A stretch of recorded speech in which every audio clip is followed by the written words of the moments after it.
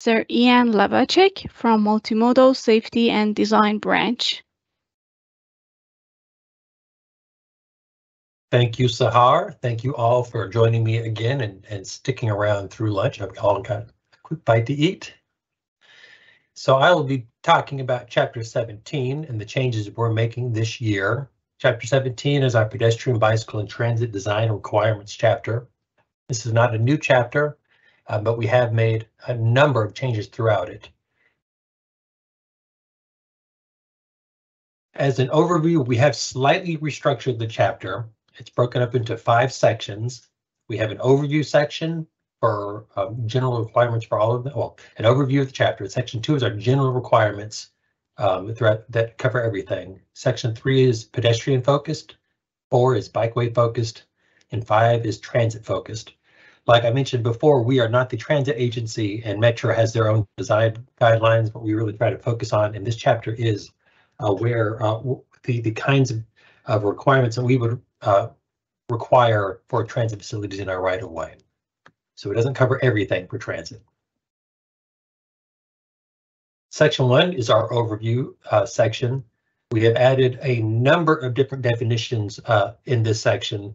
I'm not going to go over all of them, but I will touch on a couple of the design standards that go with some of these. You'll notice that a lot of these were not defined previously, but over the 5 years since we last did a major chapter 17 overhaul, we've been doing a lot of different kind of multimodal, bicycle, pedestrian, and even transit infrastructure around town. And it was time for us to standardize some of them so that our infrastructure is looking the same way as multiple agencies and design firms work on these pieces of infrastructure.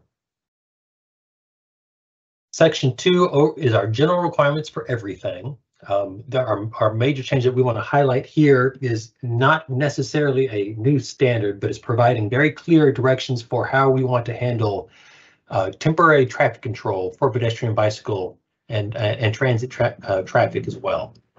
That we really want to provide this kind of consistent flow chart for if a construction project, no matter what it is, if it's impacting this infrastructure, we'd like first to try to maintain existing paths and protect users, understanding that vulnerable road users like people who are walking or in a wheelchair really need to have the least direct detour possible, especially in Houston's sometimes hostile weather. So if we can maintain their existing path, that is frequently by far the most desirable. And only if that's not possible will we look at providing nearby diversions.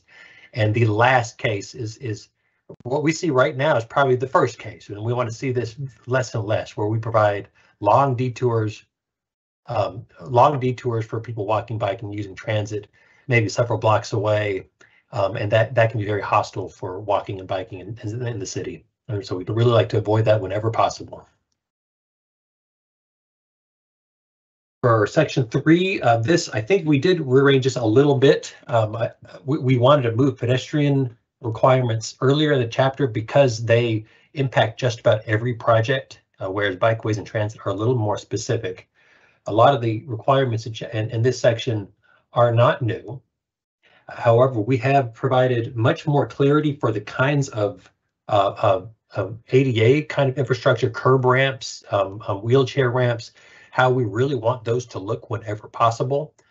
So for example, where we are no longer supporting the kind of non-directional ramps that you see on the far right of the screen that point perhaps a person who's blind, they might not have any indication that they're being pointed directly into the middle of the intersection. Best practice and now our standard is to provide more directional kinds of curb ramps that direct all pedestrians, but most critically blind pedestrians, in the direction of safe travel. That can look like on the far left, where we have, we're showing the signal kinds of considerations here. We definitely want to also provide pedestrian push buttons right next to level landings, wherever possible. We know that a lot of these design criteria are not going to be able to be met every single time. And in this chapter, we are not necessarily looking for variances every time, but we have provided a lot of specifications for when we think these kinds of treatments are feasible and under what kinds of scopes of projects. So I say that again, we're not looking for small scope projects to make lots of changes out there, but larger scale projects, we might look for meeting these standards. Only really are we looking for a variance where that kind of diagonal ramp is the only way we can move forward. I mentioned this in the multimodal service standards, this idea of curb extensions. That's what we're calling this piece of infrastructure. That's also known as bulb outs. Really, there's nothing special about it. It's just how you think about positioning the curbs at intersections. And these are frequently most useful where you have dedicated on-street parking and where you might legally not be able to park close to the intersection. What we are providing the standard for is just don't let people park there. Push out the curbs, basically extend the curb out so that people can't park there. That's basically all we're saying. We do have a formula we provided to try to standardize that and provide that guidance for where that is really going to be useful. But this is not necessarily looking at reducing capacity. This is really formalizing the legal use of the street. And what that allows us to do is provide a much shorter crossing distance for people who are walking, which can be very beneficial to pedestrian travel. This is a new standard, although we've been developing it over many years, and many of our consultant friends who have been using have already been familiar with this process. Basically, where we have a project and somebody and this could apply to anybody where we want to look at an enhanced pedestrian or bicycle crossing of the street. This could be something like somebody's requesting a new marked crosswalk, and the typical we typically in the past would just look at the standard, show us the pedestrians are crossing there. What we acknowledged is that we have lots of streets where people need to cross, and you're not going to be able to get a large number of pedestrians crossing just because it's so hostile to them. So we're providing very clear guidance for where safe crossings can exist. And so what we're looking for on projects is that even if we're only looking at one crossing, we want to plan out the whole corridor to understand where the other crossings could be, because we want to make sure that we're hitting the high marks. We're really wanting to make sure that, assuming that we're having a safe space crossing every 500 to 720 feet, we want to make sure we're hitting these kinds of things on the right, such as a busy trail crossing. We know we need a crossing for a trail. If there's a bus transit stop, if it's on the Houston Bike Plan, or if there's schools, churches, parks, other significant pedestrian generators, we like to, before we even approve one crossing, we like to understand what's the context of the corridor, what are all the things that people may be wanting to cross the street to get to. And so we have a process for defining how we identify those locations and then space them out. And then, so it's a kind of a two-part thing. The first part is defining where crossings are acceptable. It's kind of the where. And then the second part of it is the what. What do those crossings need to look like to provide a safe crossing for somebody to cross to that location? And we've defined this methodology, that basically uses the highway capacity methodology for pedestrian level of service at unsignalized locations to define a treatment that'll achieve a pedestrian level of service of E and a pedestrian delay of less than 30 seconds for all hours of the day. We want to look for the simplest option that can be used that achieve those metrics.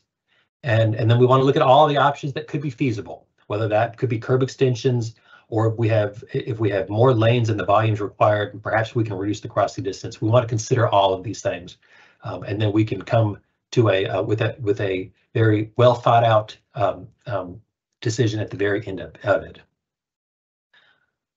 Those highway capacity manual calculations can lead us to, like I said, lots of different kinds of feasible treatments.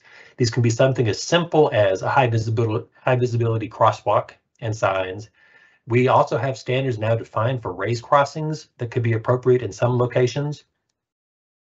We, of course, have curb extensions, median refuge islands, pedestrian refuge islands shown in the bottom right there. We're seeing more and more of those that break up the pedestrian crossing movement across the street into two phases.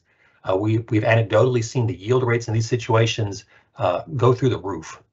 So a lot of these things don't require a lot of maintenance, but they can dramatically improve the pedestrian experience. And then we can also use this methodology to start warranting rectangular rapid flash beacons, or RRBs, or pedestrian hybrid beacon, also known as PHBs or HOCs. It's kind of the old terminology for them. So this whole framework, this is a multi-page new section in Chapter 17 that will helpfully define a very standard way of approving these metrics. that is usually using highway capacity manual, MUTCD, and other guidance for how we do that. And here's another one of my QR codes. I think we're going to share this one in our Q&A because I think some people missed the last one. We'll be doing another webinar for this as well because it is so nuanced. But we think this is, we've seen people already doing this, and now we very standardize it. So we'll walk through a couple of examples of what this could look like and how we're approving these kinds of measures.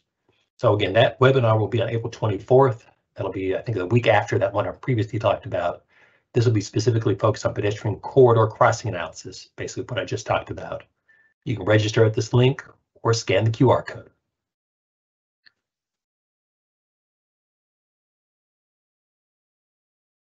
Okay, moving on to section 4, which is our bikeway facility requirements.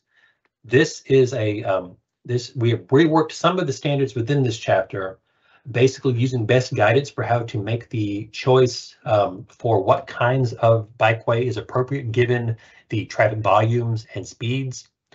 This ensures that we have safe and high comfort bike facilities that most people will feel safe and comfortable using. That is very much what this chart is all about. It's much aligned with the previous chart that was in this chapter, but we feel that it is more based on best practice now as that evolves.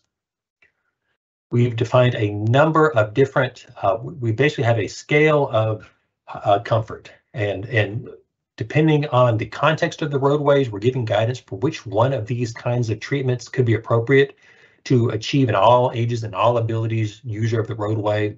When we're thinking about bikeways, we really want to make sure that it's something that everybody who wants to be able to use it feels like they safely can do. And they can do it with their kids, or they can do it if they're elderly. And so we're providing guidance for if it's a shared use path, if it's a dedicated bike path, raised bike lane, where the bike lane might be a little bit raised from the road, but not at the same level as the sidewalk. We have guidance for where a bidirectional protected bike lane might work, where a single direction protected bike lane might work, and then last but not least, on very low volume, low speed streets, a neighborhood bikeway that just has markings and maybe some other treatments might be acceptable. These are the same kinds of facilities. We've provided a lot of, we know we haven't seen a lot of these in Houston, although we're seeing more and more of them. But as people are in situations where they might have the ability to design more of these, we want to give them more insight into how these could actually look and how they can function. We don't necessarily have, well, basically we talk about each one of these in the chapter. So again, these are the same facilities as outlined before. One thing you'll note is that we don't specifically call out simple striped bike lanes. What we are finding that the old-fashioned kind of bike lane that is just defined by a stripe either is not comfortable and safe on a major road, or if it's on a street that you could just have, if it's a quiet enough street with low enough traffic volumes and speeds, you might not even need the markings. So for the most part, we're finding that that kind of treatment is not really needed anywhere. We'd like to really stick to our main set of design guidelines. We've given a little bit more thought to how bikeways work at intersections. Intersections are some of the most complicated for people walking and biking and driving, for what it's worth. And for a cyclist trying to make movements across the intersection, we've given a lot of thought about what are the kinds of treatments that might be acceptable. And so we've provided guidance that we really would like to try to see more of these protected intersection treatments. We have a couple of them around town. These are most effective in a complete rebuild, although we've seen them used effectively in retrofits as well. Basically, the idea is to pull out cyclist traffic out of the street, away from vehicle traffic, and so their movements are very clearly defined. But we also have guidance for green two-stage queue boxes and green bike boxes as well. We have fleshed out quite a bit more about what bicycle parking can look like and where we want to see bicycle parking in roadway projects. Basically, this is such a critical part of making sure bike facilities are effective for the community. People can't bike somewhere if they can't park their bicycle. And we've identified a number of different ways that bike parking can be provided in a way that the city can maintain. And we give guidance for where those can be And we have a new standard detail that we'll talk about later that really provides just a simple kind of U bike rack that we're ready to maintain.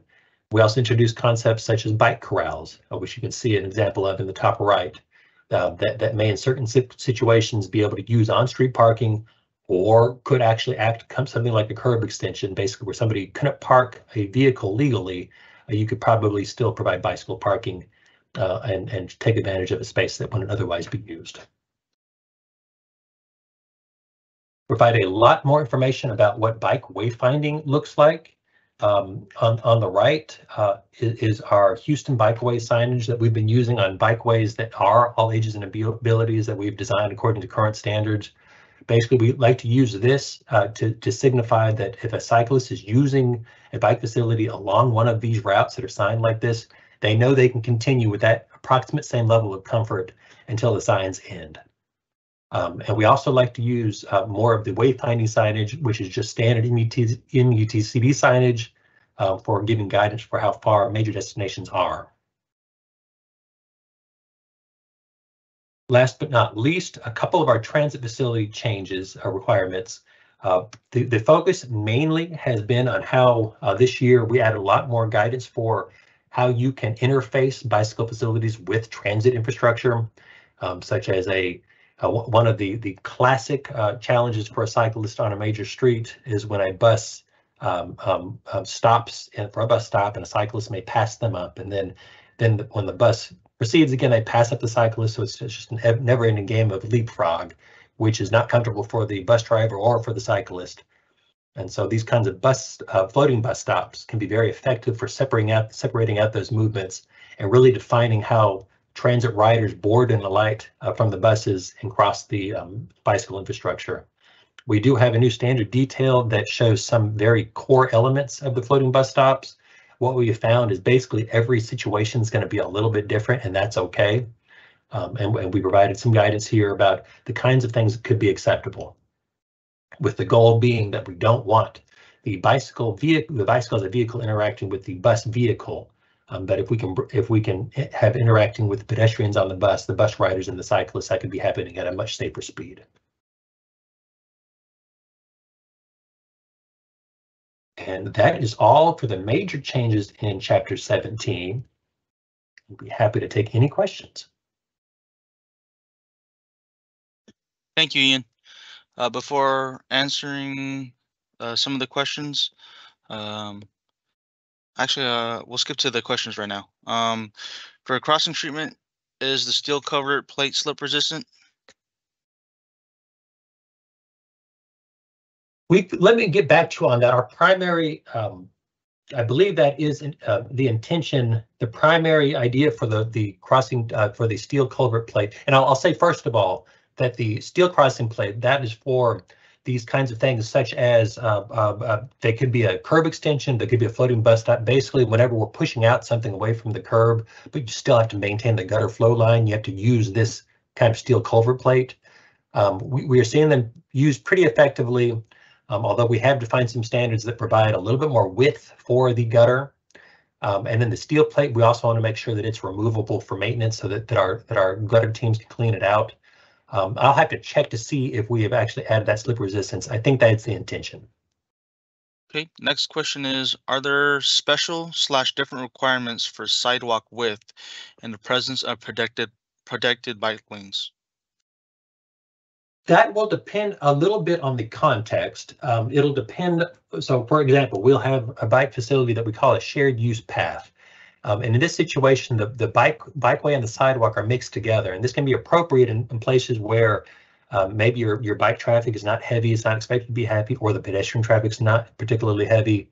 The concern is that eventually one or both of those might be heavy, so we'd like to avoid the shared use paths where possible, but they can be allowable in many situations. And in that case, the sidewalk width is incorporated and is covered by that. In other situations, where the bicycle facility is maybe next to the sidewalk, maybe at the same level as the sidewalk at that point will have to operate according to its own standards. So this will not make any modifications to the standards for that sidewalk, and they'll have to maintain the sidewalks independently. Thank you, Ian. That's the allotted time for questions. Again, if we didn't get to your questions, we will answer them later on.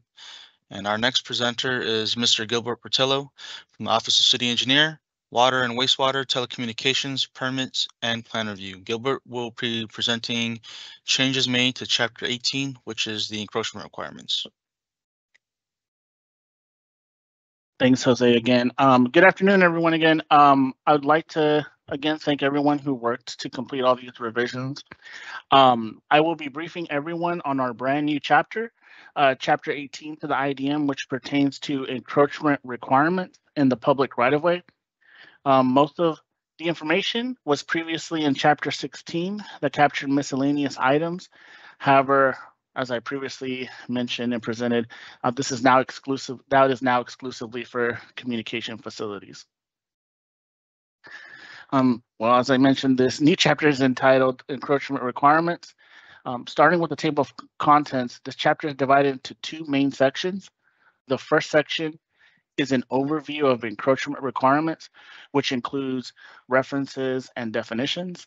The second section is regarding encroachment permit requirements. This section includes general and special encroachment permit requirements, how to submit for encroachment permits, and quality assurance. I did want to emphasize that this chapter only covers encroachment requirements in the public right-of-way and not in public easements. All encroachments in the public right-of-way follow certain sections within Chapter 40 of the City of Houston Code of Ordinances. We now move on to the definition section. While most of the definitions that apply to encroachment requirements from the former Chapter 16 were transferred over to this new chapter, the city did add two new definitions, and they appear as red lines on your screen. The first one is encroachments. So encroachments was defined to conform with the city's interpretation and to better align with the encroachment permit applications and overall enforcement. So basically, any private use into, upon, over, or under the city's public right-of-way will require some sort of encroachment permit with the Office of the City Engineer in Houston Public Works. Facility was also added, and it was defined to align with our ordinances and our encroachment permit application for our monitoring well program, which is designated by the City of Houston to administer and enforce city ordinances pertaining to the construction, alteration, maintenance, and destruction of monitoring wells and environmental soil borings within the city's public right-of-way. We now move on to Section 2, which covers the encroachment permit requirements. The general encroachment permit requirements is simply a link to the Permitting Center's website in case future updates are made, and it directs you to our standard right-of-way encroachment permit application. The special encroachment permit requirements cover residential subdivision markers, sky bridges, and monitoring wells and environmental test boring facilities, with the latter being a new addition to this chapter in the IDM, and the first two almost entirely the same and simply just transferred from the previous Chapter 16. As I mentioned, monitoring wells and environmental test boring facilities design requirements were added to this chapter. This was to ensure these requirements are standardized and that the city design requirements for these facilities are clear to the public.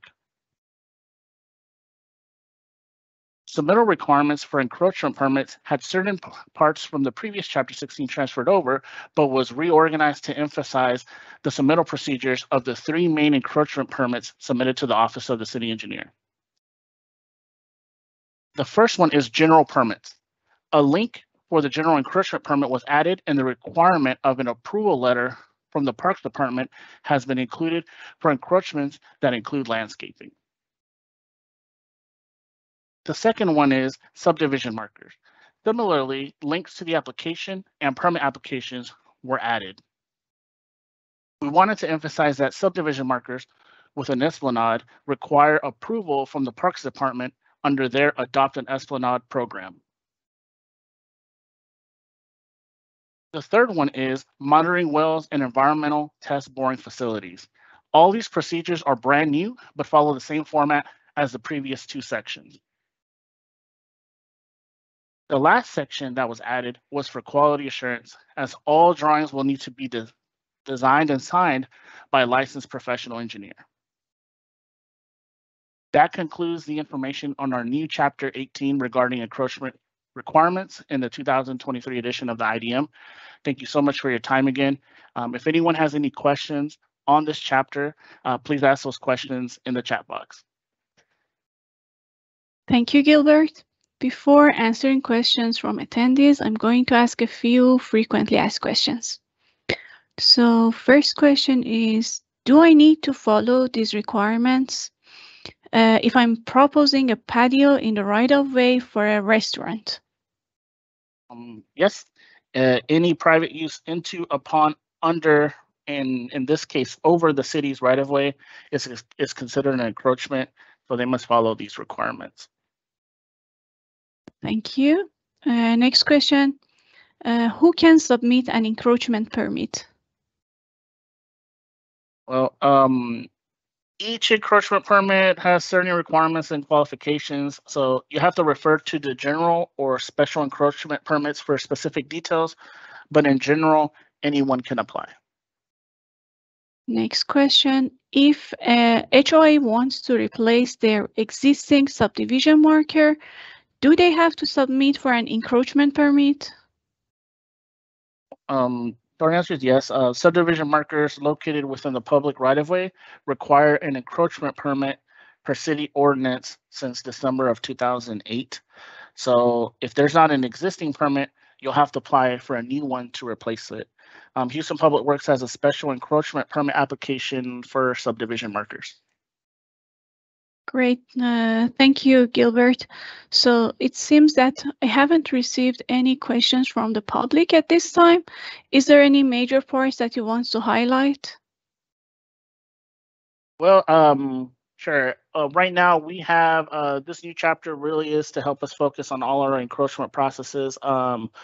As we move forward, hopefully this helps answer any questions the public has on what's considered an encroachment and how to apply for those. But I think it's pretty straightforward and exciting to have a chapter that encompasses all our encroachment requirements. Thank you so much. Our next presenter is Mr. Jose Gutierrez from Office of City Engineer, Design and Construction Standards Group. Jose will present changes made to construction specifications. Good afternoon. I am Jose Gutierrez, and I will be presenting what happened through the construction specifications for the 2022 and 2023 review cycle. You can find the specification red lines on the City of Houston Design and Construction Standards website under the Standard Review Committee tab. And in the tab, you can find in the general requirements and standards construction specification red lines from 2022 and the 2023 review cycle. Also, through 2021 and 2022, the standard specifications will remain online as a reference for the construction projects that were bid using those specifications. The link of those can be found under the construction specifications tab highlighted on the screen. Another thing to note is that you can also find the effective dates of the Division 1 and Division 2 specifications here on the screen as well, and in this tab. Summary revisions, which is located on the first page of the standard specifications, can be referenced to keep track of changes made in each of the review cycle. Our intention is to keep these lists of the document for 5 years to supply a record of updates through one full 5-year review cycle for all of HPW specifications. But for right now, let's focus on the specifications. The specifications are broken down into 3 different categories: new specifications, specifications with updates, and lastly, retired specifications. In the next few slides, we'll be talking about each of these categories. This year, we have 3 new specifications. Specification 2871, also known as the bike rack specification. This was added because there was no specification for bike racks and a drawing was created this review cycle. So to match the drawing, we created specifications for it. The next new specification is the Pedestrian Crosswalk System Rectangular Rapid Flashing Beacon, the RRFB specification with the number of a 2890. And this is a new device which was proposed by AASHTO for the right-of-way for mid-block pedestrian crossings. Metro is proposing to use this on their boost projects, which is why this specification was created. The last specification that was created this review cycle was the 16130 specification, also known as the Advanced Transportation Control Cabinet Assembly, or the ATC Cabinet Assembly specification. This specification was created because the ITS cabinets are no longer industry standard and the new ATC specs was created. Now we'll be going over the retired specifications this review cycle. This review cycle consisted of 6 specifications that were retired. The 16734 WiMAX specification, the wireless communication system specification, also known as the 16738 specification, the code division multiple access modern assembly, the CDMA, or the 17643 specification, the Ethernet video MPEG 4 encoder and 4 decoder, which coincides with the 16744 and the 16445 specifications. Lastly, the 16751, or the wireless magnetometer vehicle detection system. Now, these specifications were retired because they were outdated and the city no longer uses their technologies. Now we'll be going through the specifications with major updates. Major updates means that the changes were made based on the review cycle coordination and the external comments. These are some of the Division 1 specifications with major updates. 1554, also known as the traffic control and street sign specifications, was updated. Now the payment clause states that reinstallation of existing signs is incidental to the work. This statement was on the standard details, but the committee thought that it needed to be in the specification, so it was added. The 1555 specification, also known as the traffic control and regulation specification, was also updated this review cycle. The major update to this was that the payment and requirements for water field barriers have been added to this specification, so you can find those there. The last major update to Division 1 spec is the 1582 specification, which is also known as the Build Houston Forward Project Identification Signs. Now, within this specification, bid price now has full compensation for picking up the sign from the shop, installing it, and maintaining and removing the sign for the duration of the project. This means that the responsibility of procurement and preparation has now been transferred to the contractor.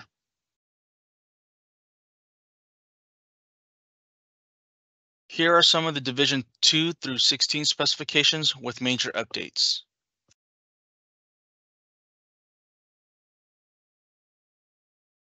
The 2221 specification, also known as the removing existing pavement structures, wood, and demolition debris, was updated this review cycle. Within the specification, the payment for removing and disposing of existing curb ramps was added. The next major updated specification was the 2582 spec, the traffic pole assembly steel specification. Here, you can find that the foundation is now incidental to the payment for different portions, such as traffic signal heads, pedestrian signal heads, and push buttons are now separate. The next specification that was updated was the concrete specification, which is a 2775 spec. The payment clause has been added or revised in this specification as well, which now includes the curb ramps. The traffic signal specification, which is 2893, was also updated. The removal and salvage of traffic signals have been added to the payment clause. The hydro mulch seeding specification, the 2921 payment section, has also been updated. Topsoil is now included and is not paid for separately. Now the Division 16 specifications that have been updated this year. 16716 pedestrian signal heads. As I mentioned earlier, the countdown module, labor tools, equipment, and incidentals have been included. 16719, the countdown pedestrian signal module. The payment shows that now that the countdown module is under specification of 16716. The last two specifications that had updates to the payment clauses are the 1733 and 1750, which is the field hardened Ethernet switch, as well as the accessible pedestrian push button station. Now, within the 16733 specification, which is included in the price of the work now. So now there's no separate line item for the work done for this line item. And 16750 is now broken up into two different payments for the push button assemblies and the push button station control units. They used to be put together.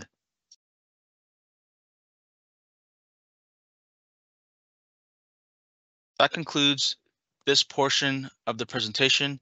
If you have any questions, please type them into the chat box and I'd be happy to answer them. Thank you, Jose. Before answering questions from the attendees, I'm going to ask a few frequently asked questions.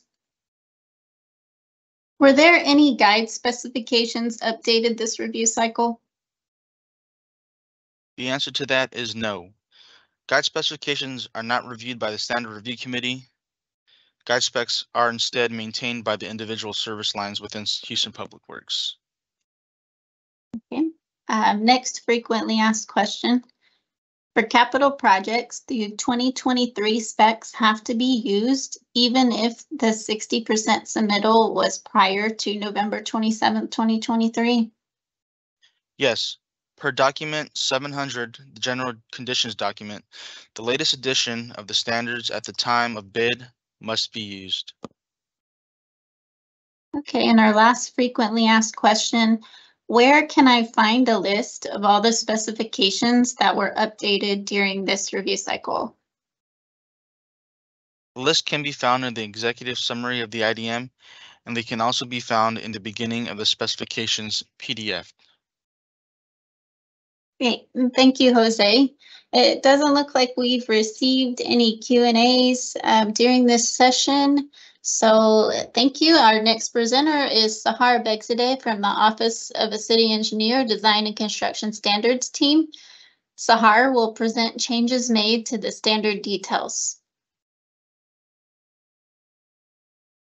Thank you, Mary.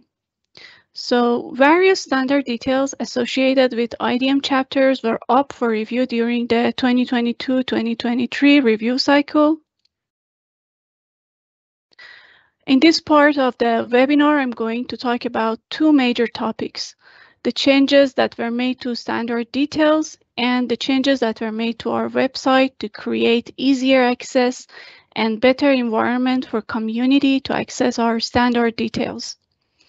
I'll start with standard details updates.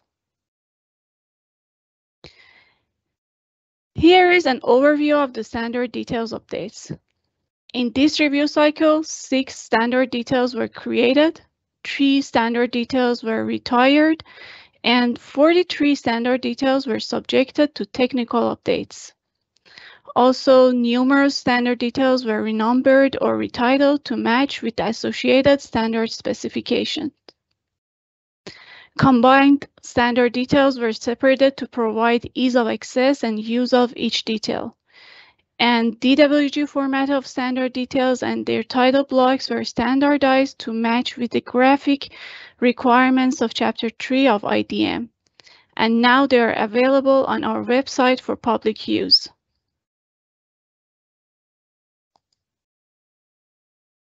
New standard details. 6 new standard details were provided to communicate requirements in Chapter 15 and Chapter 17 of IDM this year. You can see a list of new standard details in this slide. As you see, 4 details created in street and pavement category, and 2 details created in traffic category.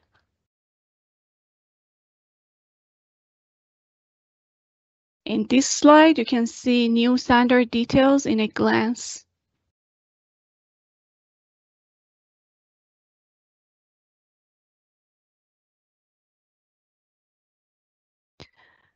Next, I'm going to talk about retired standard details. The 3 retired standard details were under general details category.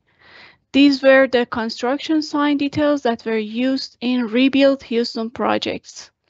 So since city has moved forward from rebuild Houston to build Houston forward, these drawings were not required anymore by the city service lines.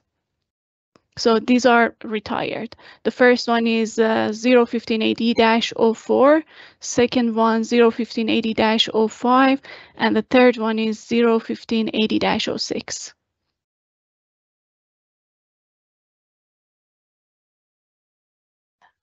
Now I'm going to talk about technical updates. So several details were subject to technical updates this year. I'll go over the major changes that were made to standard details in this review cycle.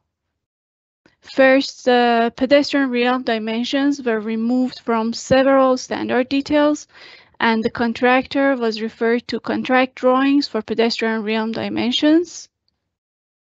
Also, another important change was that curb ramp slopes were changed from 1 to 15 to 1 to 12 feet maximum to align with Chapter 17 requirements and ADA requirements.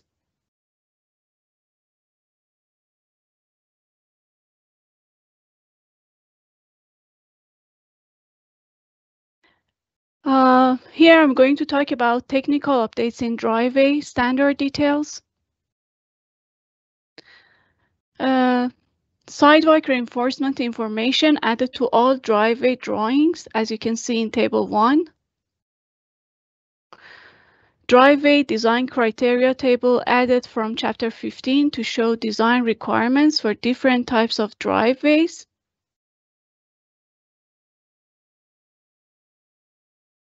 Three notes were added to the notes section. These are really important notes. According to notes, repair, reconstruction, or replacement of sidewalks shall meet permitting requirements of Section 40-552 of Code of Ordinances. Instructions added on repair or replacement of existing sidewalks. Sidewalks less than or equal to 20 feet are allowed to match the existing sidewalk width. For sidewalks greater than 20 feet length, the width should match requirements of IDM. Also, instructions added for detectable warning surfaces. Detectable warning surfaces shall be used where sidewalk intersects type C driveways that are stop, yield, or traffic signal controlled, or sidewalk slope is greater than 1 to 20.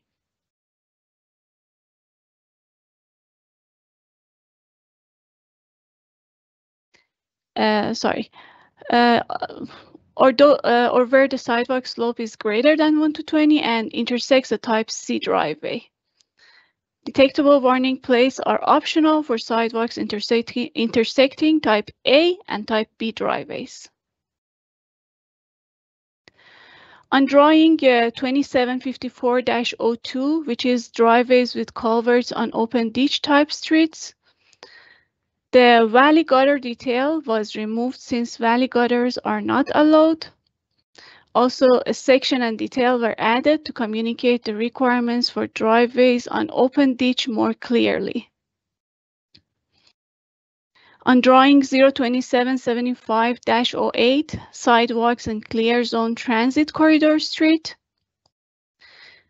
this drawing was modified to show walkable places, transit-oriented developments requirements, and IDM Chapter 17 latest requirements. Drawings 1554-01 and 2, which are general notes for ground mounting sign. These two drawings were revised for connection bolt size and details for mounting signs. The bolt sizes have a little bit modified on these drawings. Also, drawing 1554-04, which is for custom signs. New bike signs were added to conduct requirements of Chapter 17.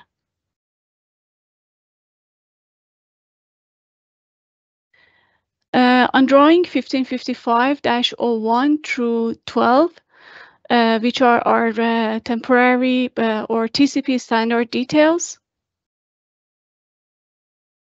Water-filled barrier requirements added to general notes.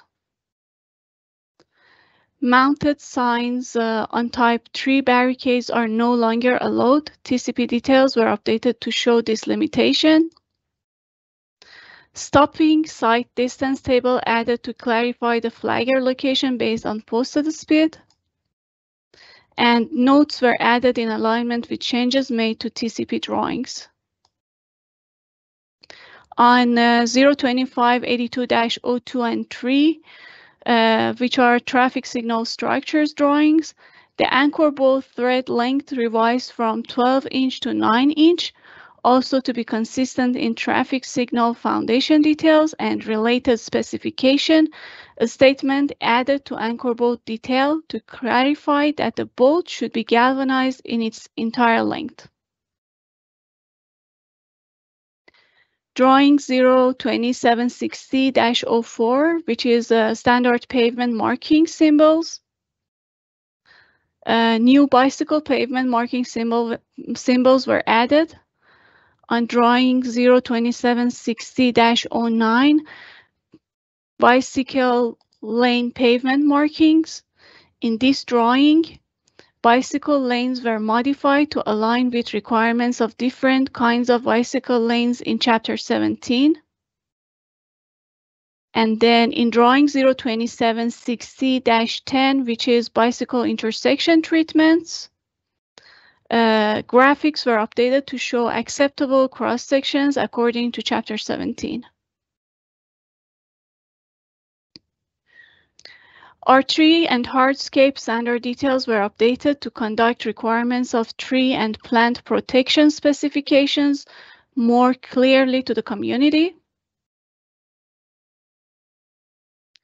Another update to standard detail was that we continued separating combined standard details. Some engineers used to crop the standard details that was used in their projects to save space. However, this resulted in removing standard detail title block and effective date, which is not desired by the city. To avoid this issue, we divided the combined standard details into separate details. Now, all categories of standard details except stormwater details are separated. Stormwater details will be updated through the current review cycle year. The next part, on this part, I'm going to talk about the standard details on our web page. You can find standard details on City of Houston Permitting Center website, Design and Construction Standards webpage. You can see the webpage address here in this slide, the top part. Our webpage structure is now changed to provide a more user-friendly environment for community. All details are now moved to one location under Standard Details tab, except Stormwater Details, which will be updated and moved in the current review cycle. Drop-down lists are created for each category under which you can find PDF and DWG format of each standard detail. We have started to release DWG format of standard details and will continuously add them to the website as we update the graphic requirements according to Chapter 3 of IDM.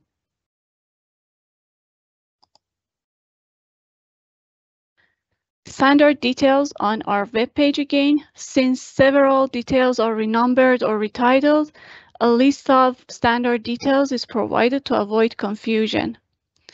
This list can be used as a guide for community to access their desired standard detail easily. This list is searchable and changes in number, title, or effective date are bolded. And this list will be updated each year to show the standard details title and number changes if there are any.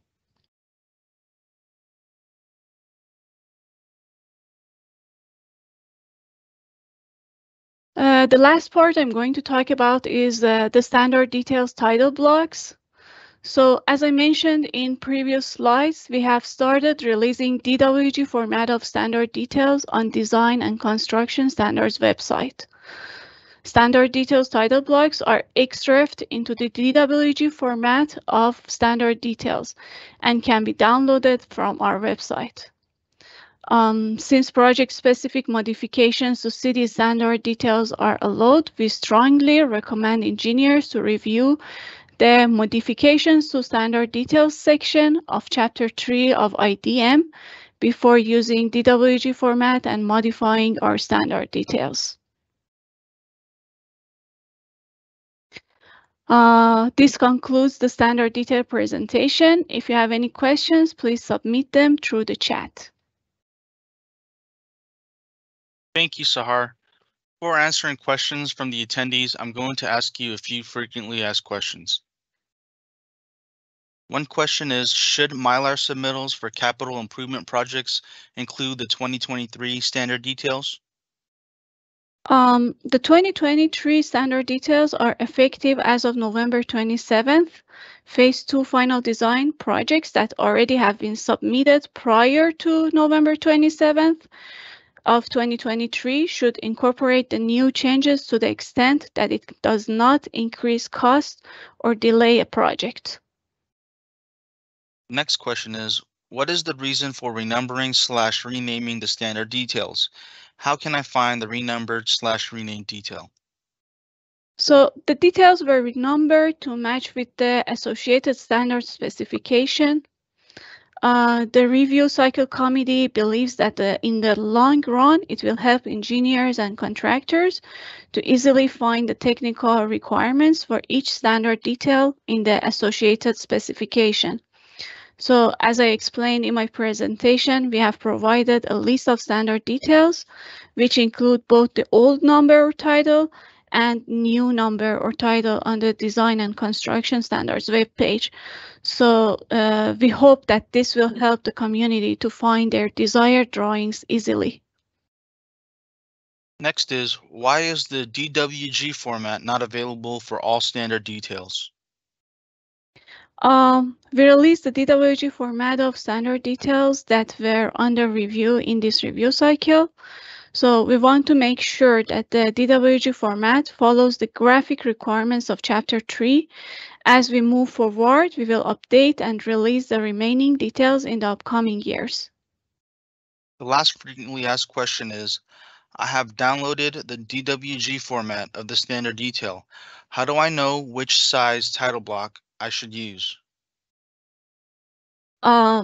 In the DWG file, the layout tab is named per size of the detail. For example, if the layout is named 11 by 17, it means that the 11 by 17 title block should be used.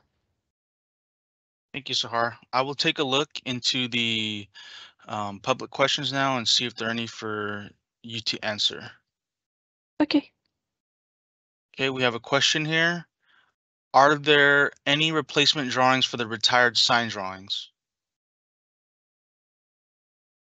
I believe that people can use drawing 1582-01, which is one of our edited drawings this year, and they can use them on the Build Houston Forward projects. We have another question here, Sahar. Are there plans to update the waterline standard details? If so, when will those updates be made/done? Of course, each year that we have that, that chapter of IDM to be reviewed, we will review the drawings associated with that chapter. So they have to wait until that chapter be reviewed, the year that that chapter is being reviewed comes, and then in that year we will review both chapter, and if the updates needed for that for the details for water, we will update those ones as well. Okay. Next question is, are there slides in the presentation available for printing or review later? Sure, of course. So we will update we will upload the presentation slides on our design and construction standards website shortly. Also, we will upload a set of question and answer document, so people can reach out to that document and search for the, ask questions during this webinar. Another question is, can these details be opened online instead of requiring download it every time? It will help additional clicking. Thank you for bringing out that question. I will talk and discuss this with our webmaster section. If it is possible, we will do that. And the last question I have here, Sahar, is the traffic signal general notes detail is not included in the new details. Has this page been eliminated from the details?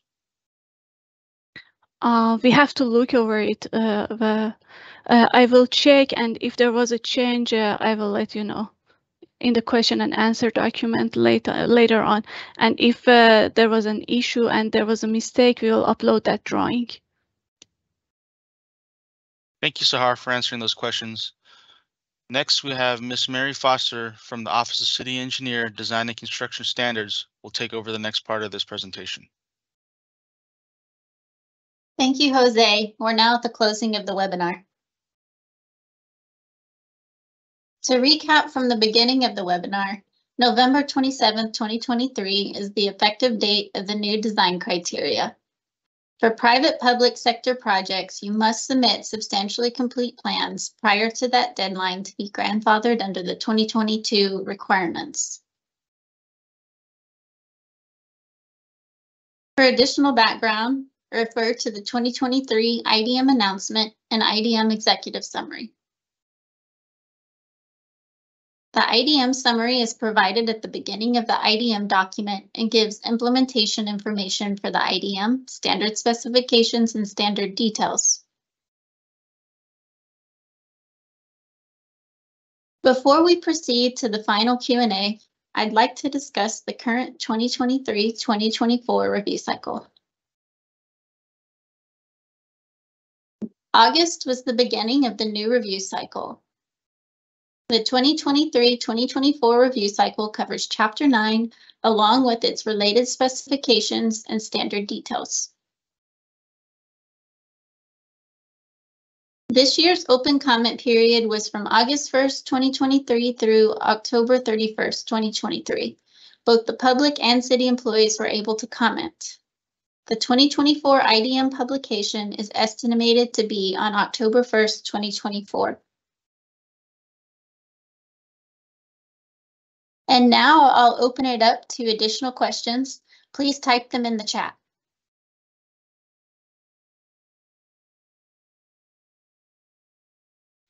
Thank you, Mary. So let's answer a few frequently asked questions first before answering questions from attendees. So one of the main questions is that, what if my project is originally submitted before the new IDM changes and I would like to take advantage of the new storm changes? What is the process? The applicant should cancel the original project and submit a new project. The new project must comply with all 2023 IDM requirements. Revisions may be accepted in lieu of cancellations if specific criteria is met, and this criteria will be posted in an announcement on the HPC website shortly. Thank you. The next question is, what is the difference between this COH IDM and COH Code of Ordinances? where it should be applied, and are they interchangeable? Okay. They are two different documents. The Code of Ordinances is approved by City Council, whereas the IDM consists of design requirements that are approved by the city engineer and the Director of Public Works. There may be some overlap between the two. Our goal in the Design and Construction Standards team is to refer to the ordinance instead of spelling out those requirements if they're in the IDM. That way we don't have a disagreement. The Code of Ordinance could be considered a city law where the IDM is a set of design requirements, and they should not conflict with each other. Thank you. Is there a variance process to IDM? For privately publicly funded projects as defined in the IDM, variances shall be submitted to the Office of the City Engineer. You can find the IDM variance request forms for both city-funded and privately funded projects on the Houston Permitting Center website. For design contracts with the city, you have to follow a different process through the Capital Project Service Line. Thank you. Can public request off-cycle changes to the standards? We don't address requests for changes from the public for standards that aren't up for review for the year. We do, however, make exceptions for public health and safety, in which we would forward that request to the appropriate service line for guidance. Thank you. Another one. Do you maintain the guide specifications in HPC's website? Where do we find details of every guide specification? Yes, the Design and Construction Standards team does not maintain guide specifications. The guide specifications are maintained by the individual service lines, usually by capital projects. We can help them by providing a table of contents on our website to inform public of the guide specifications that are available. Thank you. So let me check the Q&A for the public ask questions.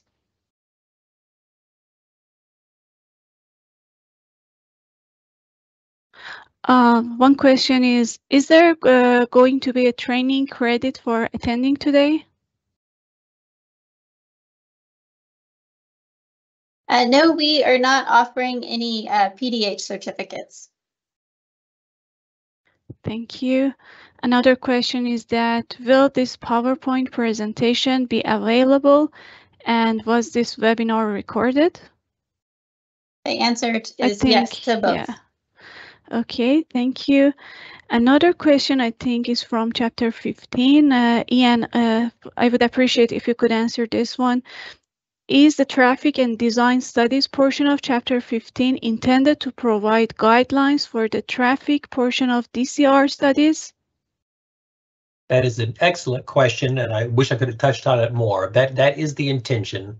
Our design concept report is basically how we are handling the aligning early project design standards, and so that is a whole process in and of itself. And so we're the traffic design studies of chapter 15 is hopefully will feed into that seamlessly, and I would support that it could be used for that purpose. Yes. Thank you. Another question for chapter 15. So does chapter 15 have a module that requires new construction, share bike lanes added to show that they are not having negative impact on storm drains? Example proof that they are not blocking storm inlets? Could you ask that again? It says, does chapter 15 have a module that requires new construction, share bike lanes added to show that, I mean, the question ends here, and then there's a more explanation after that. More explanation is share bike lanes added to show that they are not having negative impact on storm drains. I'm going to have to read into that a little bit. If I get this wrong, feel free to ask again or ask, and we'll answer it offline. I think that the question might be asking about making sure that the bike facilities that we're building are not impacting storm drainage negatively. Great, yes. And that is the intention. We do have a lot of guidelines. We've worked with our storm drainage team to really give guidance for how to minimize impacts. And so we would like to, the hope is that anything we build will be minimizing any impact and hopefully making stormwater better. Thank you, Ian. Another question for chapter 15. Have specific areas been identified for more than 1 to 2% growth due to high density development? We have not specifically identified those areas. We also have not necessarily specifically seen that to be related to a growth in traffic that you would expect, like in a suburban growth area, largely because I think a lot of the high urban density that we're seeing actually has a lot of internal capture for the development or pass-by trips, some of the other tools for trip generation and TIA process. A lot of people are walking and biking using transit in those situations too.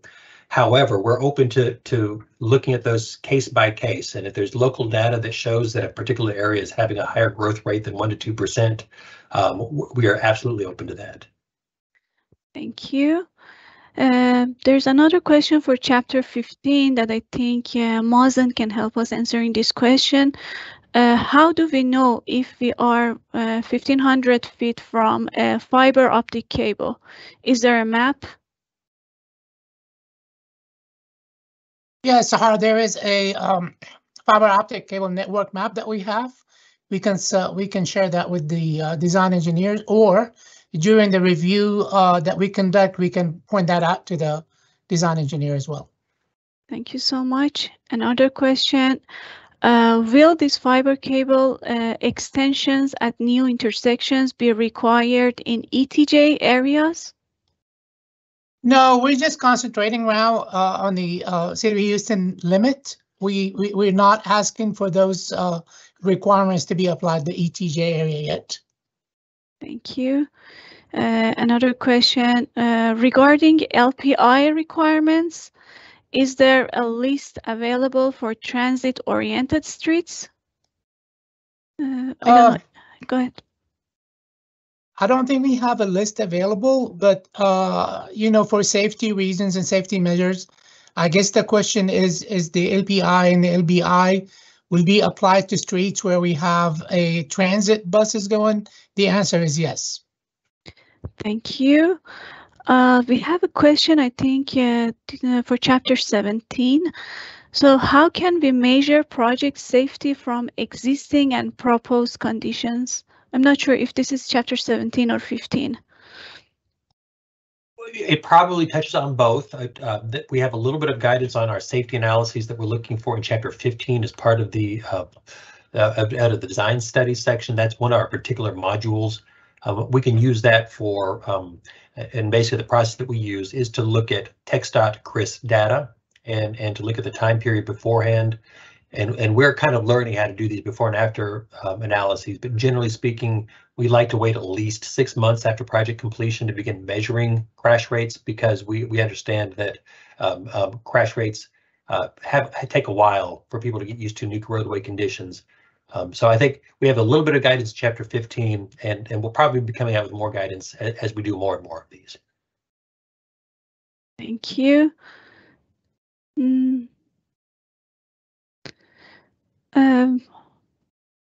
I think we're good right now. Okay. So I believe these are all the questions we can answer at this time. I'll give it back to Mary to continue. Thank you, Sahar. We've now reached the end of the webinar. If you have additional questions, feel free to send them to the Design and Construction Standards inbox.